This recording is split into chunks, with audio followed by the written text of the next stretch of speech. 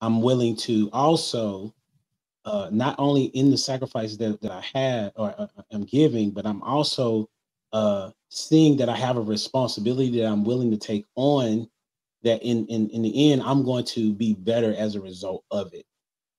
Right. So I see men that married men that are like that. That I'm willing to also put pride aside. That's what's big. Because before, our egos are huge. I know Prototype's ego is still big, but at the same time, as a married dude, as a married dude, he's more humble than he probably was before because he has to be. Yeah, you are. Because you have to be some sacrifice. You have to be sacrificial to some degree. Go ahead, Prototype. What you want to say about that? I'm worse now. Really, your ego. So tell me why you worse I now, mean, bro. because I don't really look at it. That's when you was mentioning all that stuff. I'm like, you see all of that because Yes. that's not why I got married at all.